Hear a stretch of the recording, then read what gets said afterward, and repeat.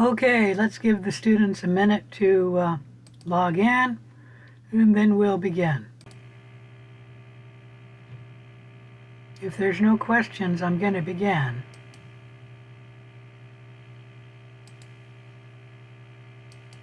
So somebody who's online, can you, what the heck is this? Can you say that you got my screen? Yeah, I can see it. All right, great. All right, so what we're doing today is working on microbial genetics. This week you have a quiz. The quiz will be due on Wednesday. Sorry, my voice is a little hoarse here. So let me see if I can use this, if that'll help. And then I can speak maybe quieter and save my voice. Not sure what the problem is. The quiz is going to cover chapters 5 and 6 in the lecture, and then lab 7. The quiz is due at 11:59 p.m. on Wednesday. Are there any questions about that? We'll be working on chapter 8. We might even finish it, which will mean we'll start chapter 14 a little early. And then today we have lab 9 that we'll be talking about at, what time is the lab, 6:30? I should know that, but yes, 6:30, got it right. All right, any question about what we're doing? If not, let's begin chapter 8. I think I'll leave this up because I'll talk about it with the lab at 6:30. So last time we talked about the summary. We talked about the structure and function of the genetic material, the flow of genetic information, how DNA replication happens, how RNA transcription happens, and how protein translation happens. Are you hearing me okay? My voice is really hoarse today, and I'm not sure why that is. I Actually, I can hear haven't you. talked until today now, so I didn't even know my voice was hoarse. Are you guys hearing me okay? Yeah. Great. We're going to move on to the regulation of bacterial gene expression. We'll talk about operons. We will briefly talk about mutations. You're going to do that in the worksheet for this chapter. We'll then move on to genetic transfer and genetic recombination. And then lastly, we'll talk about genes and evolution. Any question about what we're doing? Okay, so we're going to talk about the regulation of gene expression. One way to regulate a cell is to control gene expression.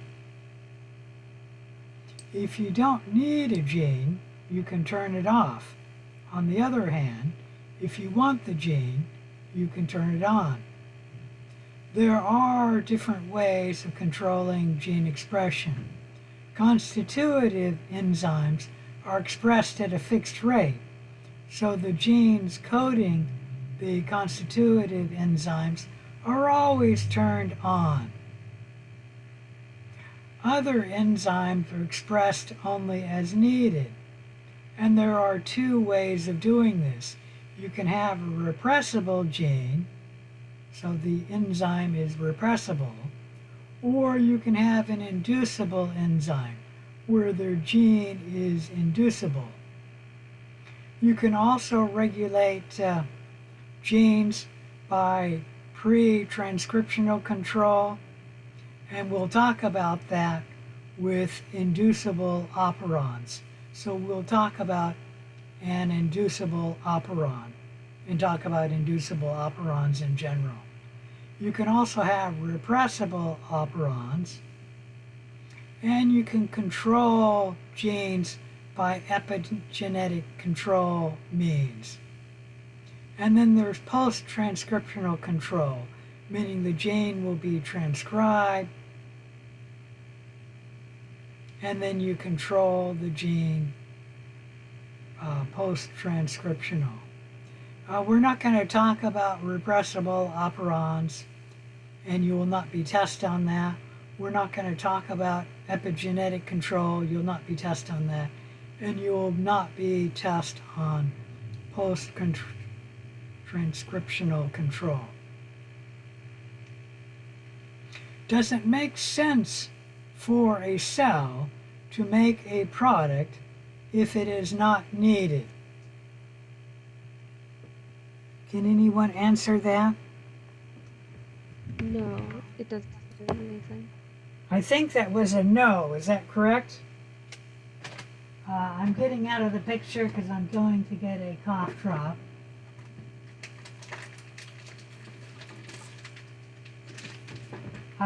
So if the gene is not needed, you do not generally want to express it. Any questions about that?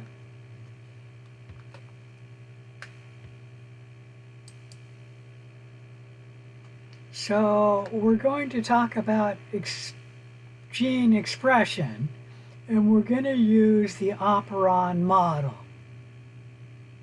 Now, operons, you can think of them as a super gene. An operon contains one or more structural gene, and we're going to talk about bacterial operons, and they generally have one structural gene, but they can have other structural genes. If they have other structural genes, then the other structural genes are related, they're all related to each other. For example, the lac operon, which is involved in the metabolism of the sugar lactose, has 3 structural genes. And I should mention that when we talk about a gene, we usually mean a structural gene. Like when we talk about the blue-eye gene, we're talking about a structural gene. An operon contains the structural gene and then controlling regions around the structural gene.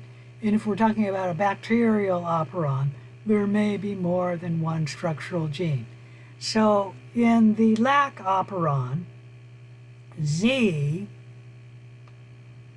codes for the enzyme lactase to metabolize the sugar lactose. Any questions about that? Now, the lac operon has 2 other structural genes. The Y gene and the A structural gene, I said gene and I meant structural gene, are other genes that are involved in the metabolism of the sugar lactose. The Y gene codes for the transport protein that brings the sugar lactose across the cell membrane and then brings the sugar into the cell. The Z gene, of course, metabolizes the sugar lactose into galactose and glucose. Glucose can be used directly by the cell, but galactose has to be converted into glucose before it can be used. And the A structural gene in the lac operon is involved in converting the sugar galactose to the sugar glucose. Any question about the structural genes? Now, in the lac operon, we have more than just a structural gene. We have the controlling regions around the structural genes. we have the promoter, which I've already talked about, and the operator. The promoter, if you remember, is the site where the RNA polymerase binds to the DNA. So the promoter is a region of DNA that codes for the RNA polymerase to bind to it. And then the RNA polymerase moves down from the promoter, transcribing the gene, and it will transcribe the enzyme lactase. So the operon contains one or more structural genes, at least in a bacterial operon, and the controlling regions around that structural gene.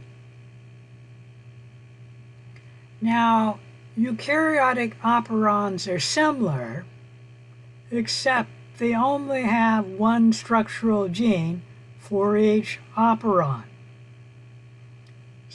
So we have the Z gene, the enzyme lactase, for metabolizing the sugar lactose. But we also have the Y and the A structural genes, and they are on a separate operon because there's only one structural gene in each eukaryotic operon. But the eukaryotic operons have more regulation than the bacterial operons. And then other than that, we're not going to talk about eukaryotic operons. Any question about any of that?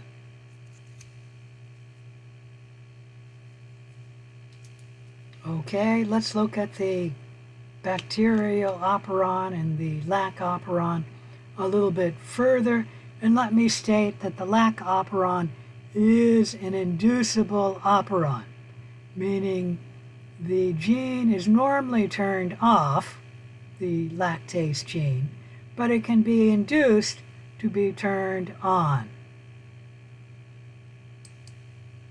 So when we're looking at the lac operon, it is normally turned off, and how it's normally turned off is there's an I gene, which is really close to the lac operon, because the lac operon is this region here. Let me go back to the previous slide. If I can do that. The I gene is a regulatory gene that it regulates the lac operon. It is not part of the lac operon. It is its own operon, which is not shown here. But it regulates the lac operon. Normally, most genes that regulate an operon are nowhere near the gene that they regulate, or the operon that they regulate. But in the case of the lac operon, the gene that regulates the lac operon happens to be close, actually right next door, to the gene that it regulates. That's very unusual. On eukaryotes, the genes that regulate the operon tend to be on a different chromosome than the operon that they're regulating. And even for prokaryotes, bacterial operons, usually the regulatory gene is nowhere near the gene that it's regulating. Is that clear to everyone? Just with the lac operon, the regulatory gene happens to be right next door to the operon that it's regulating. So when the regulatory gene, which is I, is expressed, it makes a messenger RNA, which is then translated into a protein, which is called the repressor protein. The job of the repressor protein is to come and bind to the operator. And then when the RNA polymerase binds to the promoter and then moves down the DNA, it gets stuck by the repressor protein and cannot move any further than the operator. And that shuts down the lac operon so that the structural genes like lactase is not transcribed normally in a bacteria such as E. coli. Any questions about any of that?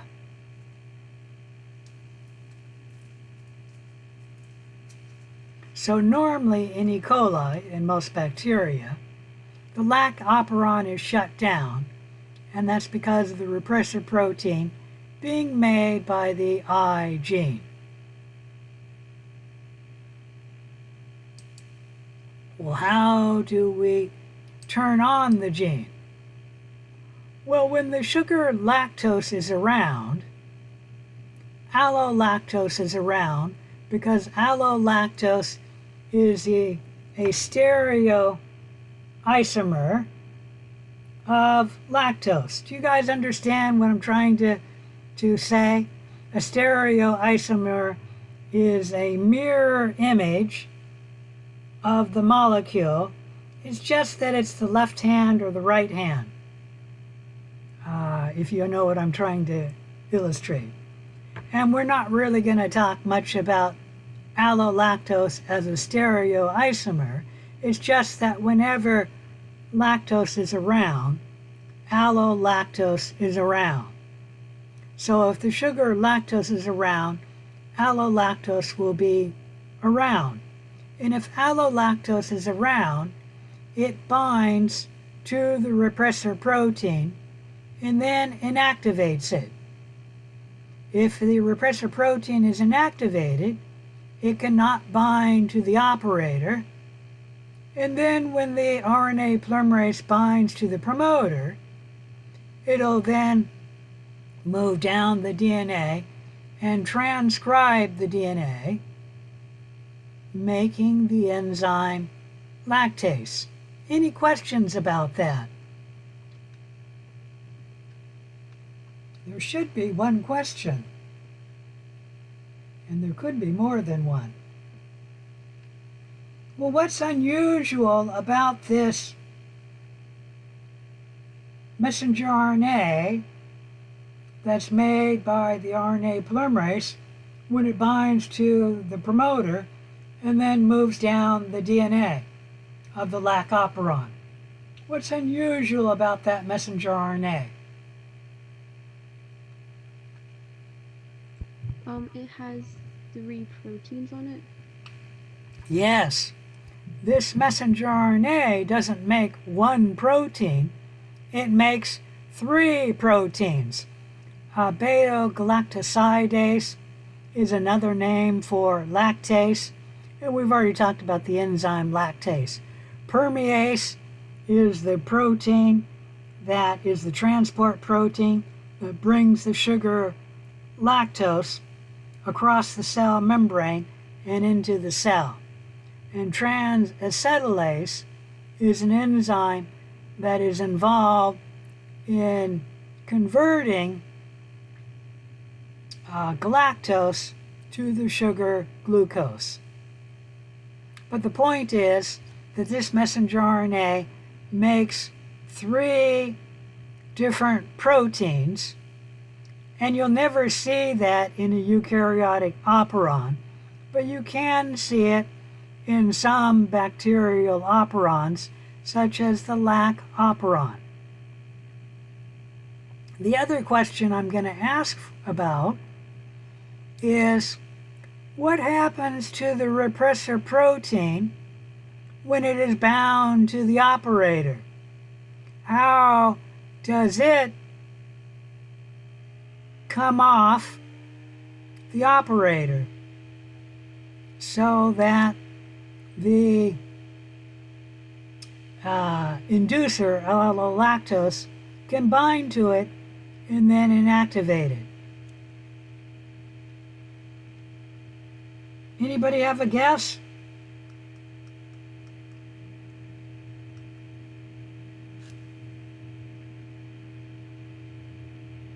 Nobody wants to take a guess? Does it? Well, what happens is the binding of the repressor protein is not permanent. It binds by a stoichiomic reaction. That might not be quite the word. And every once in a while, the repressor protein falls off.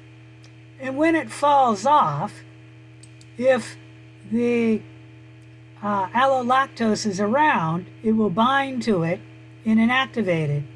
And if it gets inactivated, and then the other repressor protein is inactivated, none of it can bind to the operator, and then the gene is turned on.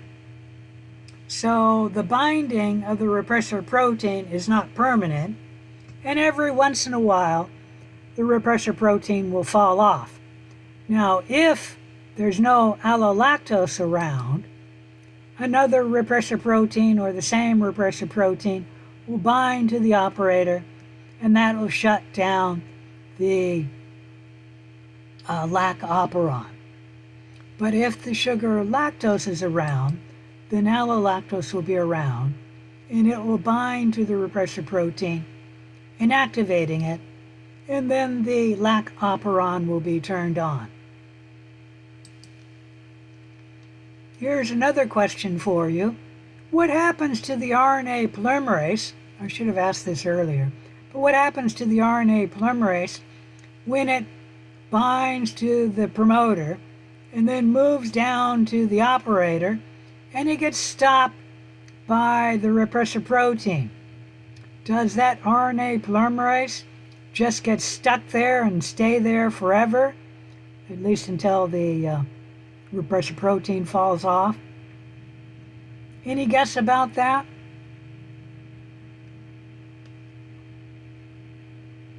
Maybe Nobody it wants to guess. dissociates? I'm hearing somebody. Just a minute. Let me turn up the volume. Okay, can you say that again? Yeah, maybe it dissociates off. Yes, the repressor protein doesn't bind permanently, and every once in a while it'll fall off. And so if it gets stuck at the operator by the repressor protein, the RNA polymerase will eventually fall off, and then it can bind to another promoter. It doesn't have to be on the lac operon. It can be another operon, or it could be bind to the lac operon promoter again. The point is the RNA polymerase is not permanently stuck here. Okay? Now here's a hard question. Why is the lactase gene an inducible gene in E. coli? Where do we find the sugar lactose?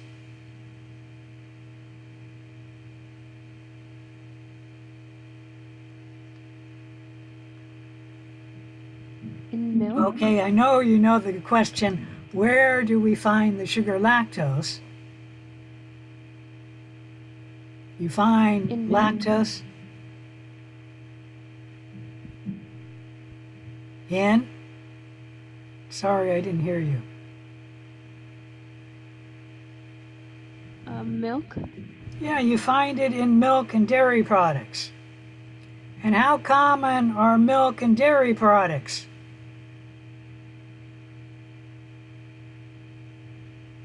Not common. No, they're not very common. So unless that E. coli is on a dairy farm, it's not likely to see the sugar lactose.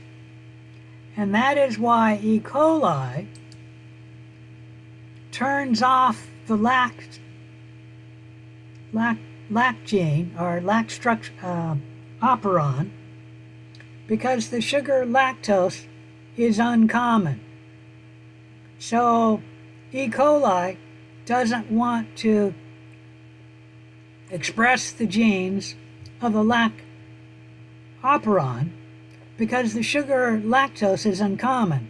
Unless E. coli is on a dairy farm or is in somebody's gut who consumes dairy products, E. coli is not likely to see the sugar lactose.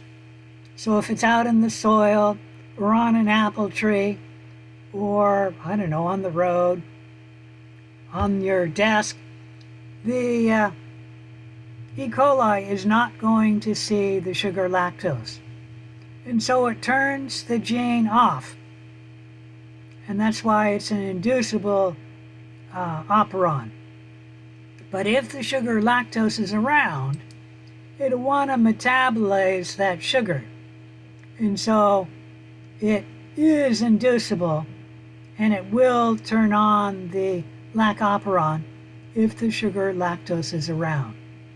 Does everybody see why this makes sense for E. coli? It doesn't want to waste energy making these proteins if the sugar lactose is around, and most of the time the lactose will not be around E. coli. All right, any questions about the lac operon?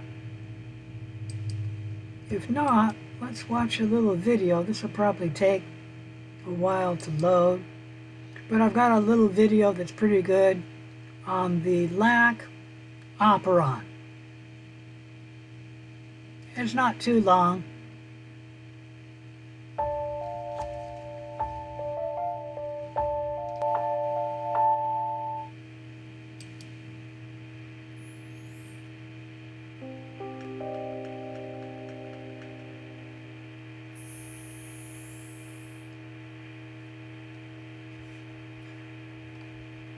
The E. coli lac operon is an example of an inducible set of genes. These genes are responsible for the breakdown of lactose into sugars used for cellular metabolism. This inducible system also involves bacterial DNA, a repressor, mRNA, and the sugar molecule lactose. This animation will only focus on 2 of the 3 proteins encoded by the lac operon: beta-galactosidase and permease. Gene expression can be induced or turned on when a specific inducer molecule appears in the cell.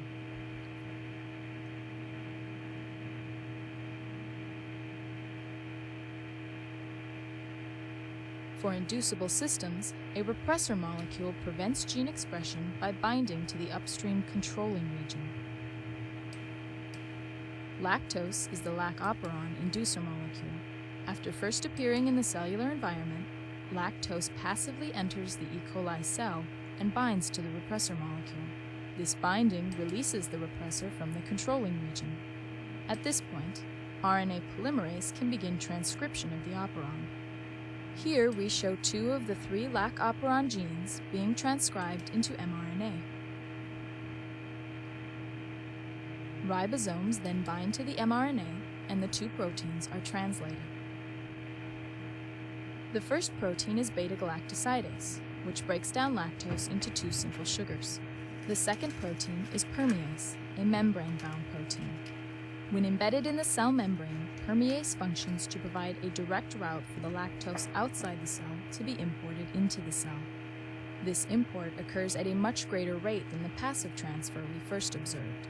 Because translation continues inside the cell, other permease proteins become embedded in the membrane. This further increases the rate at which lactose enters the cell. Beta-galactosidase breaks the cellular lactose into the simple sugars glucose and galactose. Once its concentration is greatly reduced, the lactose bound to the repressor are released.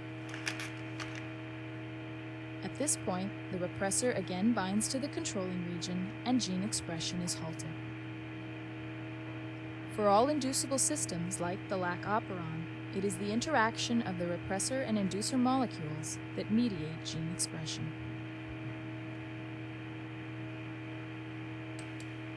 Okay, any questions about the video?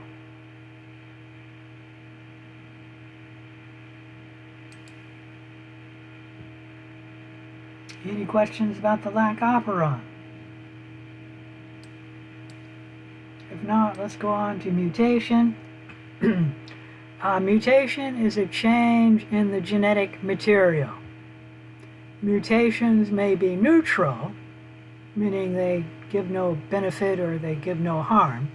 They may be beneficial, giving the organism a reproductive advantage, or they may be harmful, meaning they make it less likely that the organism will reproduce.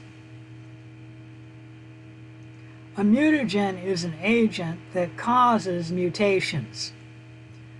Mutations can also occur by spontaneous mutation, where the mutation occurs in the absence of a mutagen. And here we're looking at a mutation. Now, there are different types of mutations, and you're going to cover this in the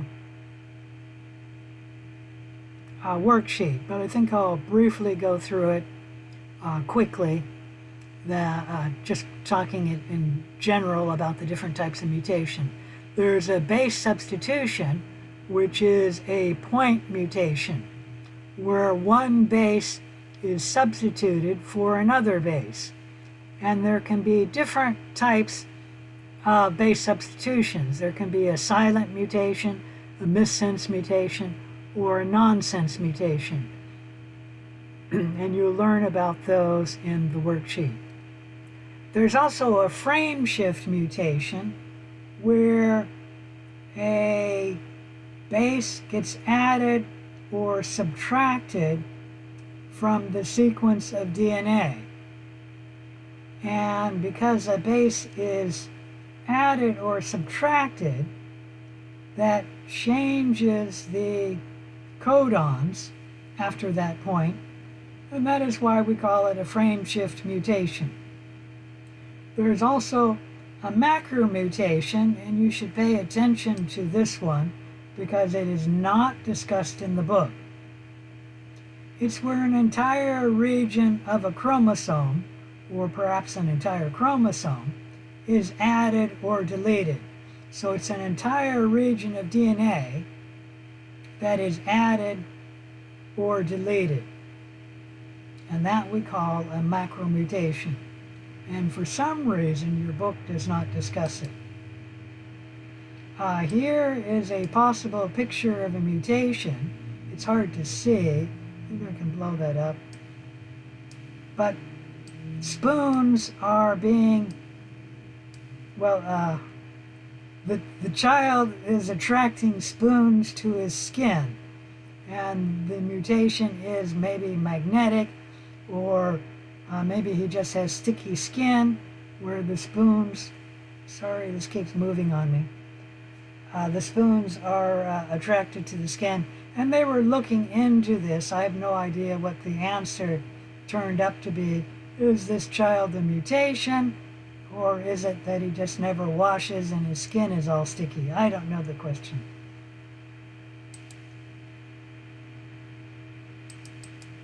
I guess I should say I don't know the answer. A base substitution is where a base gets substituted. Let me see if I can blow this up.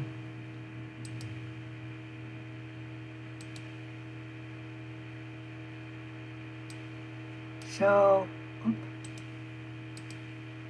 try to move that out of the way. The base is normally GC. Where the heck is it? There it is there. And then when it gets replicated, instead of a C being put in there, a T gets put in by mistake. And then when this gets replicated, we will change the sequence of the DNA. Instead of that being a GC in the newly replicated DNA, it'll change to a TA. And there, the G will actually be replicated correctly. So it will be a GC when the DNA gets replicated, meaning this strand will replicate correctly, this strand will replicate incorrectly, and that will lead to a mutation. And in this case, the amino acid will be changed, why it's a base substitution, from cysteine to the amino acid tyrosine. Any question about any of that?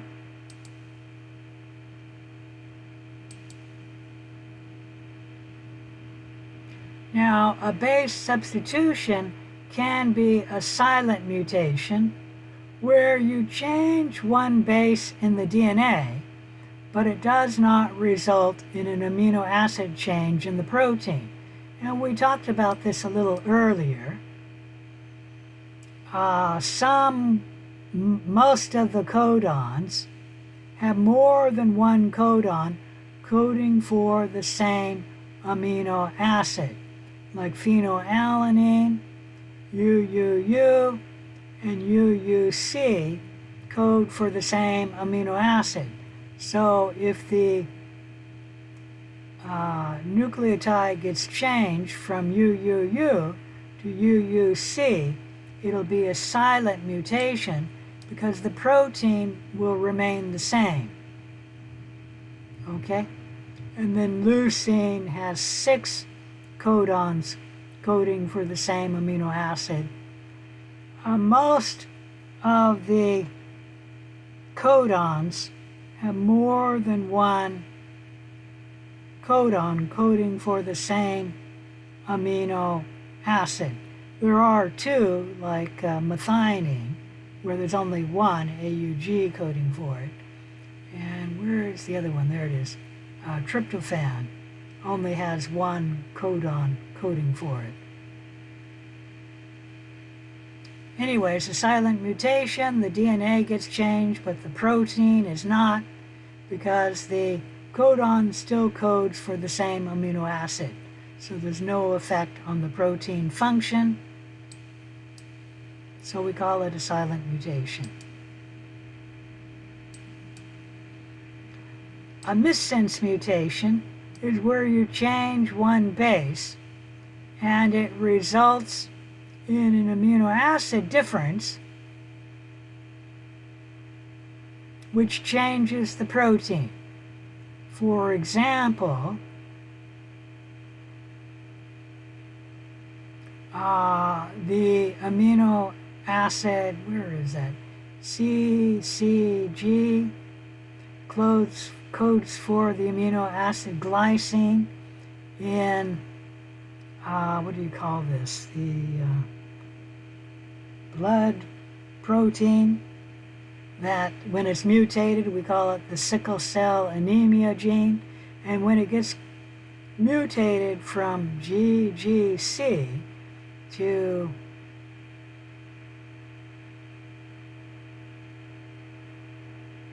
AGC, we then have the sickle cell protein, which the amino acid change is serine, and that's a different amino acid in the protein. And we call it a missense mutation because it results in a missense in the amino acid in this position. Okay?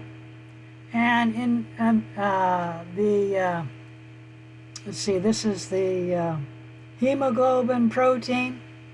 One amino acid is changed out of thousands of them. I don't remember how many thousands, but it's over 1,000. One amino acid is changed, and it really changes the protein from a normal protein, a normal hemoglobin, to a sickle cell anemia protein. Any question about that?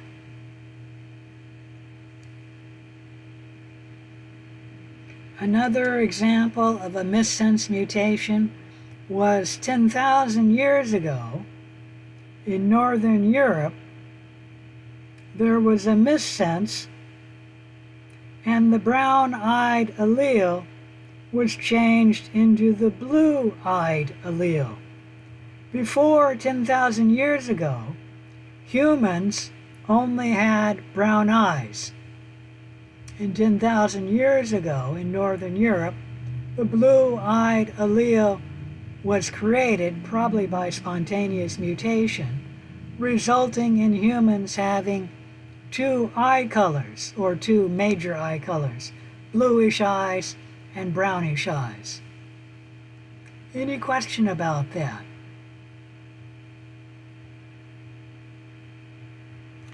All right.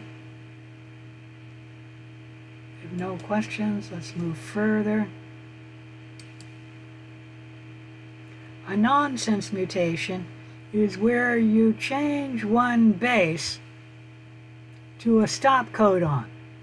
And that's nonsense because instead of translating the rest of the protein, you get a truncated protein. So the protein, I don't know what it would be before that, but let's say it has a whole slew of other amino acids after this point, and the amino acid codon gets changed to a stop codon, and then only 1, 2, 3, 4 amino acids are made for this protein, greatly reducing the size of this protein and probably reducing the function of this protein. An example of this is some muscular dystrophy and cystic fibrosis patients have a nonsense mutation, resulting in a shorter protein which does not function correctly. Oh, sorry. This example, the protein is only 4, and the second one gets the missense or nonsense mutation and changed to a stop codon. So we're only making 1 amino acid. This is a very idealistic example. There's almost no protein that has 4 amino acids. Normally proteins are quite large, having hundreds or thousands of amino acids. Okay. Anyways, nonsense. You get a truncated protein because a stop codon gets put in where there should be an amino acid.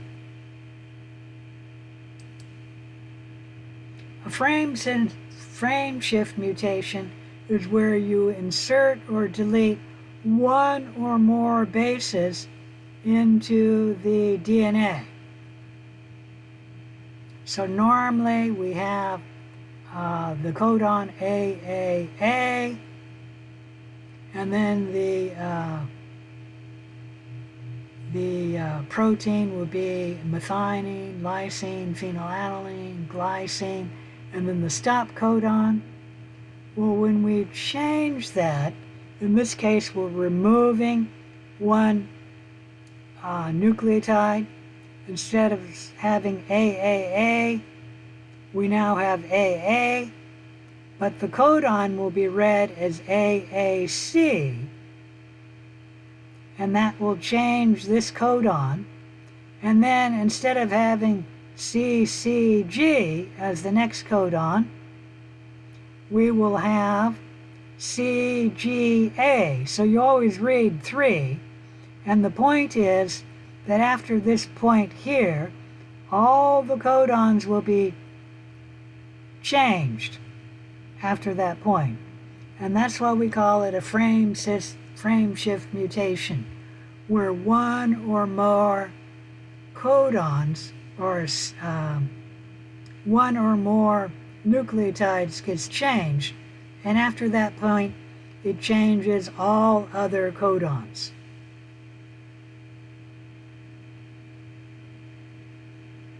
There is a rare frame shift mutation which only changes 1 codon, and that is if you remove or add 3 codons, then only 1 codon gets changed. because you're removing a multiple of 3. So for example, if you remove AAA, you will get a protein without having the amino acid phenylalanine. But the other codons will be read correctly because you're removing an entire codon. And that's the same if you were to add 3 nucleotides. You would once again add an amino acid right here, but after that point it would be the same. This is very rare, a frame shift mutation like that. Most of the time we're inserting or deleting a single nucleotide, in which case all of the codons after that will be changed. Any question about frame shift mutations?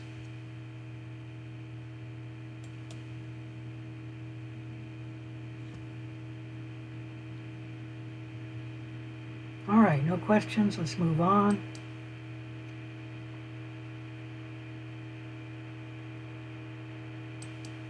So the causes of mutation can be from spontaneous mutation, or they can be from a mutagen. Mutagens are of 2 types, radiation and chemical mutagens.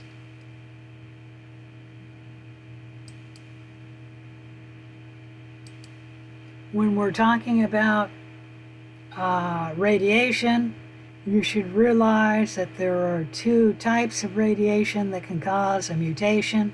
There's ionizing radiation, and that would be like X-rays and gamma rays. These forms of radiation have a lot of energy and they cause the formation of ions, why it's called ionizing radiation. When this radiation hits a atom or a molecule, it causes ions, and what it does is it gives the electron so much energy that that electron actually leaves the molecule or the atom, creating an ion. And then this ion can react with other molecules in the cell, including DNA. And usually if an ion reacts with DNA, it can cause a mutation. The other form of radiation that can cause a mutation is non-ionizing radiation, and that is UV radiation. When UV hits DNA, it causes 2 adjacent thymines to form a dimer, where the thymines, the 2 thymines together, actually form a covalent bond between them. And when they do that, the thymines do not hydrogen bond with the corresponding A molecules or A nucleotides in the other strand of DNA. That creates a bubble in the DNA that cannot be replicated or transcribed. So non-ionizing radiation, which is UV light, does create a problem in the DNA, which could lead to mutation, but it also stops DNA replication and DNA transcription. Okay? We're not going to cover light repair. All right. Any questions about how radiation can mutate DNA?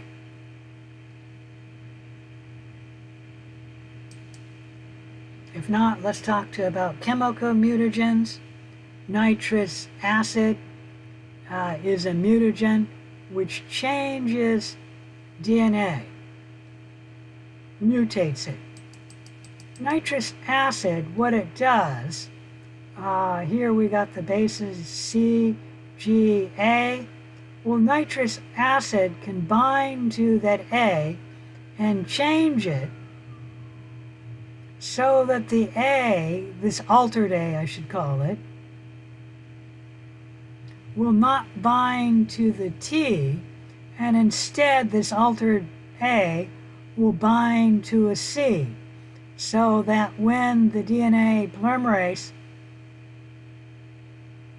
is reading this DNA, this altered A, instead of being a T put here, the polymerase will put a C there.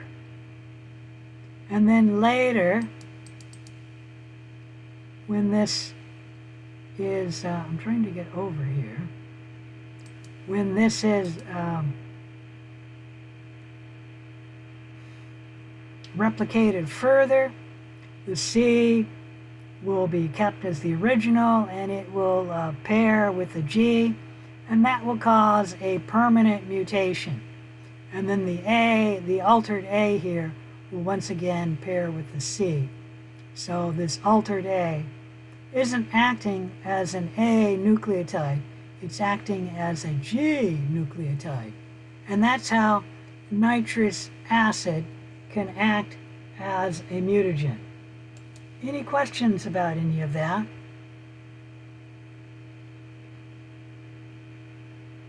All right, if there's no questions, let's talk about the frequency of a mutation. Whenever DNA is replicated, the spontaneous mutation rate is 1 mistake in 10 to the 9th replicated bases. So DNA polymerase will make a mistake one time in 10 to the 9th bases that are replicated. Any question about any of that? Now, on average, there are 1,000 nucleotides for a gene. And that means that if 1 in 10 to the 9th basis is going to have a mutation, spontaneous mutation, that means 1 in 10 to the 6th replicated genes will have a mutation. So, when we're talking about the human population, which is way larger than 1 million, if we're looking at only one gene, you can see that with the human population, one child in 1 million will be mutated for that gene. And that's just by spontaneous mutation. Any question about any of that?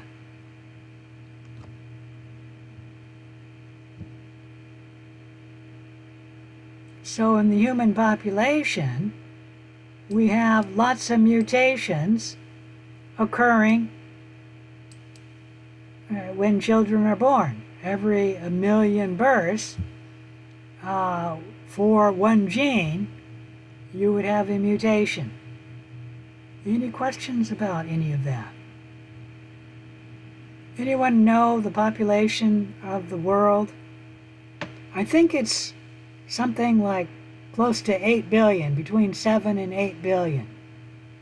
So it's way over 1 million. Just something to think about. Obviously, if you're having children, you probably don't want to have a mutated baby, but every once in a while it will happen.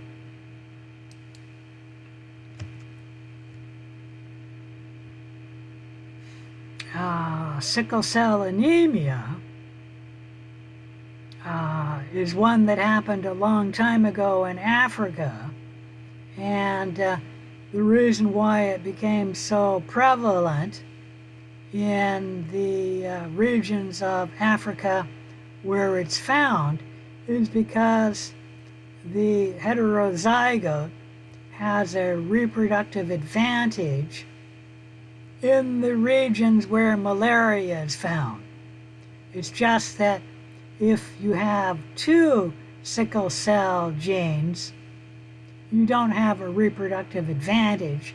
You have a reproductive disadvantage, and the person will be sickle cell anemia and will be of ill health.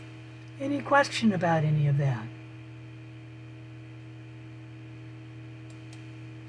Okay, if there's no questions, let's move on and say that mutations increase the mutation rate.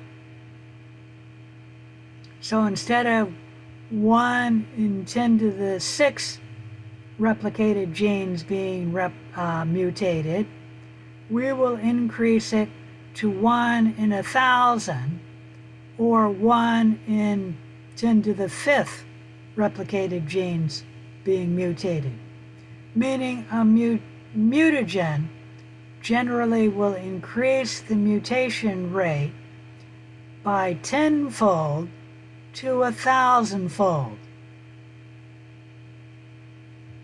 Does anyone know, besides, I guess, sunlight, so not counting sunlight, which actually our skin is very good at repairing that mutation or the DNA damage from UV light. So when you get exposed to sunlight, you're generally okay as long as you don't get burned, meaning your skin will, given time, repair the damage. But does anyone know the most common mutagen that humans are exposed to from mutagen? Nobody's going to take a guess. It's cigarette smoke. Is the most common human mutagen, other than, of course, sunlight being a mutagen.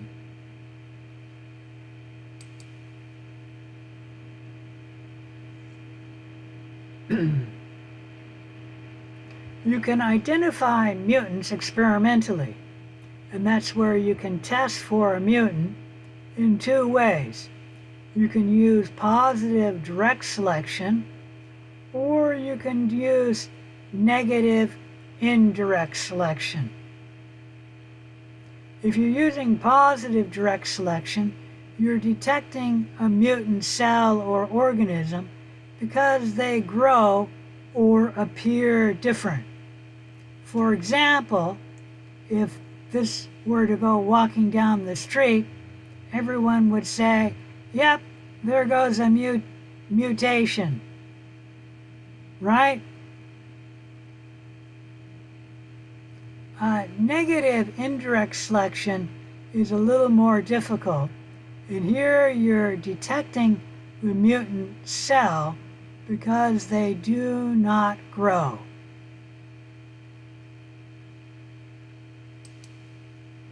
I'm going to talk a little bit about negative selection. I actually did this. It's where you replica plate a plate of bacteria that have isolated colonies. And what you do is you get a velvet stamper and you stamp the velvet on the colonies, and then the velvet picks up the cells, and then you can stamp the velvet on a new plate of agar and on a different plate of agar. We'll talk about the differences in a moment. And then where the stamp puts cells, you can see colonies develop on the plate. And that would be the same location, which I think is right here on this plate. You can detect a negative mutation by having different media that you stamp the velvet on. So you could stamp the velvet on a petri dish containing media that has the amino acid histidine. And you can stamp the cells on a plate of media that is lacking the amino acid histidine. If this colony does not grow on the media lacking the amino acid histidine, but the colony will grow on the media that has the amino acid histidine in it, we can say that this colony, or these cells here, and those cells there, I think, and those cells there, are mutants in that they will only grow if you supply the amino acid histidine in the media. If that amino acid is lacking, then those cells will not grow. And this is negative selection for a mutation. Any question about any of that?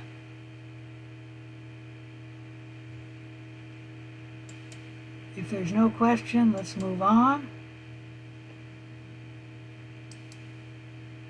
And we're going to change gears, no longer talking about mutation and spontaneous mutation and other ways that cells acquire differences. We're going to talk about genetic recombination. Recombination is the exchange of genes between two DNA molecules. Recombination does not create new genetic differences, but it can create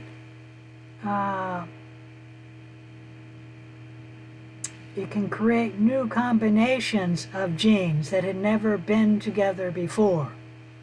For example, if you put the blue-eye gene and the blonde hair gene, and what would be another one?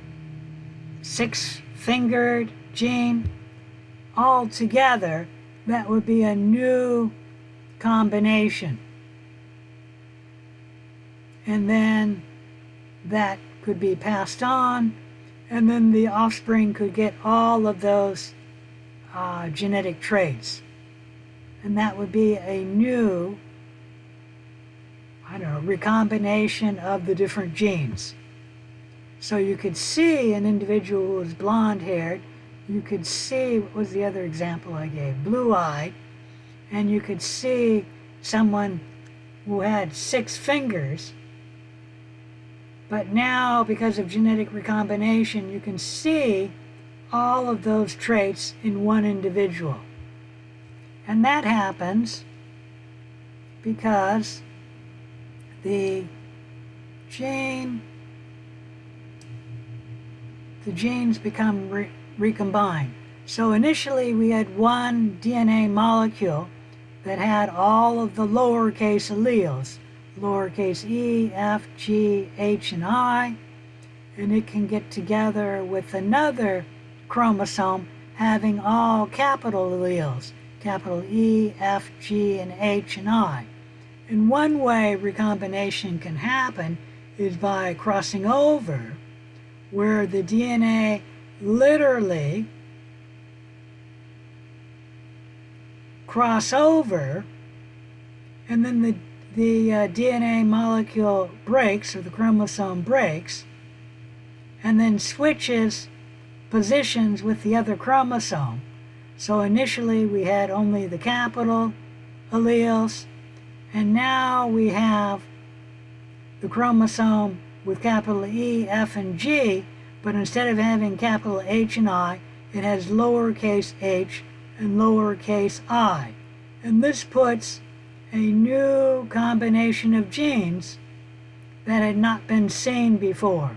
Capital E, capital F, capital G, lowercase h, and lowercase I.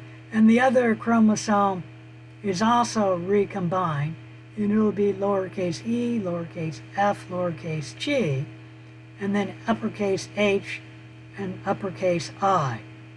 And that happened because the chromosomes crossed over right here, and then the capital H and capital I switch places with the lowercase h and the lowercase I. Any question about any of that? If there's no questions, let me ask, is recombination the same thing as crossing over, or is it something different? What do you think? Is it the same, or is it something different? Or somewhere in the middle?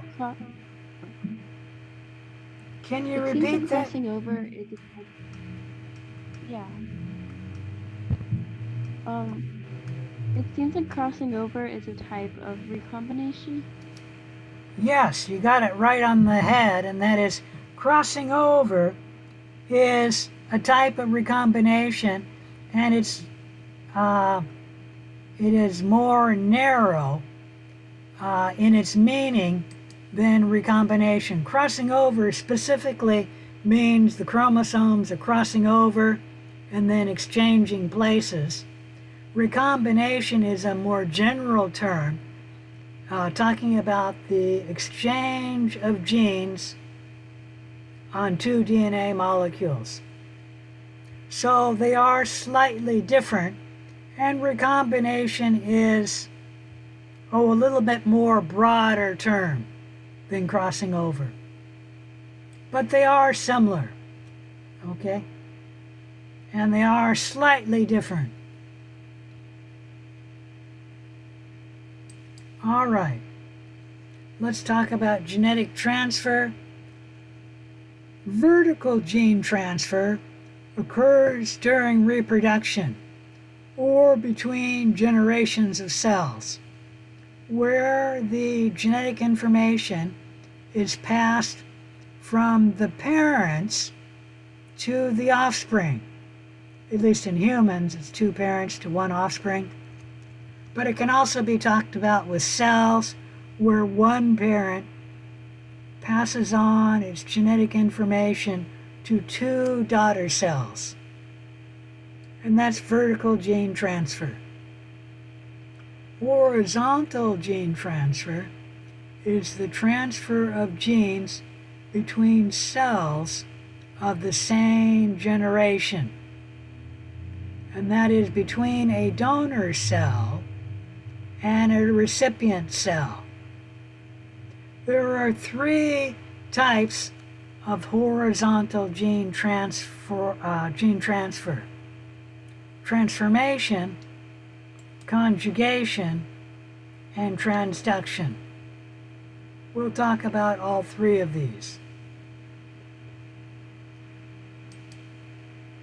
Transformation is where a naked piece of DNA is in the environment, and that naked piece of DNA gets incorporated into a recipient cell. Where did this naked piece of DNA come from?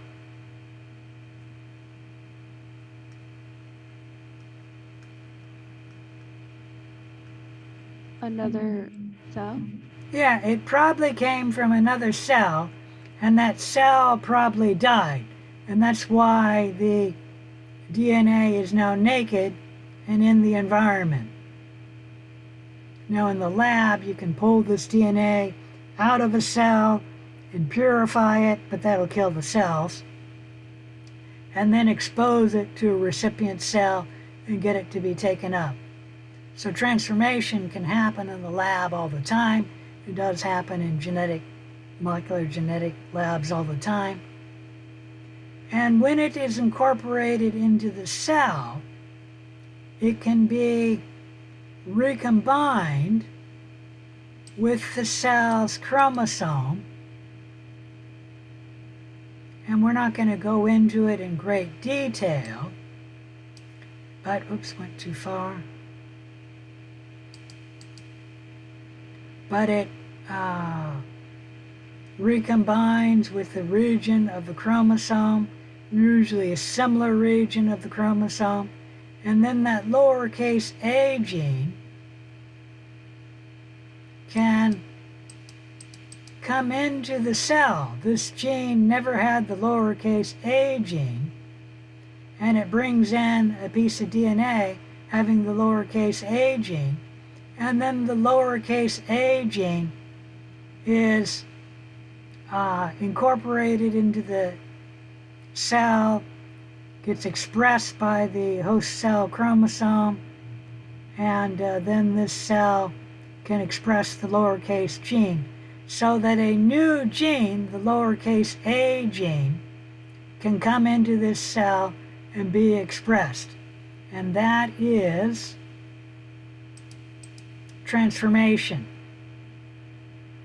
Any questions about transformation?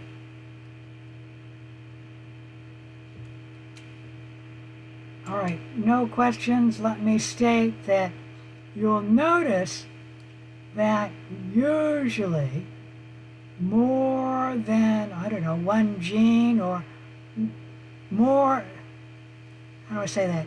A larger piece of DNA is brought into the cell, then recombines with the cell so that the other regions, B, C, and D, do not recombine with the cell, and they will be degraded, and then the nucleotides will be used by the cell when it is replicating or maybe being transcribed.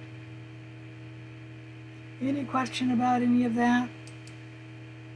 The point is that transformation is one way of a cell to get a new gene that is pre-existing, the lowercase a gene, and then this recipient cell can express that lowercase a gene. This is important for you guys because most of you will be working in a hospital, and one way that a cell can become resistant to a antibiotic is that the cell can be transformed, pick up the gene for the resistance to that antibiotic. And obviously the cell could always mutate and pick up the resistance to the antibiotic. But if we look at the frequency of the mutation being picked up by transformation and the frequency of the mutation happening by spontaneous mutation, which do you think is more common, transformation or spontaneous mutation?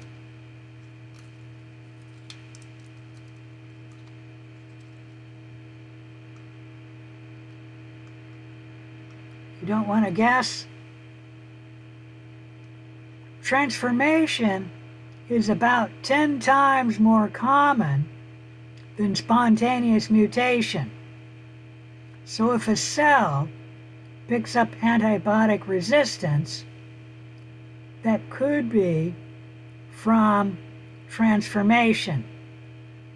And it's 10 times more likely to be from transformation than from spontaneous mutation. Any question about any of that?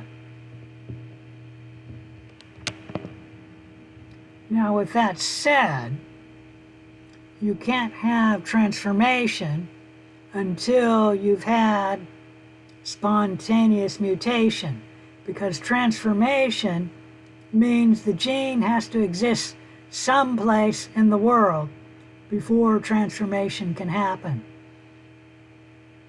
So if the lowercase a gene does not exist, it does have to come into existence by spontaneous mutation before it can come, well, before transformation can happen. Transformation can only happen if the gene exists someplace in the world. Any question about any of that?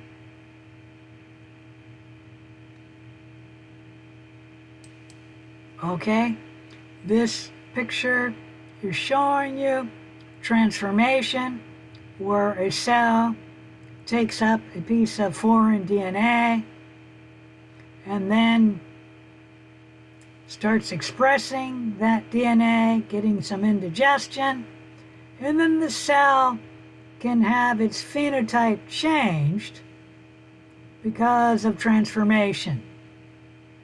Any question about any of that? And the phenotype gets changed because it's picking up a new gene, which then becomes expressed, changing the phenotype of this cell. All right, I think we'll stop here because we've only got 2 more minutes. And so I'm going to come back here and ask, are there any questions so far in this lecture? If not, I'll see you at 6:30 for the lab.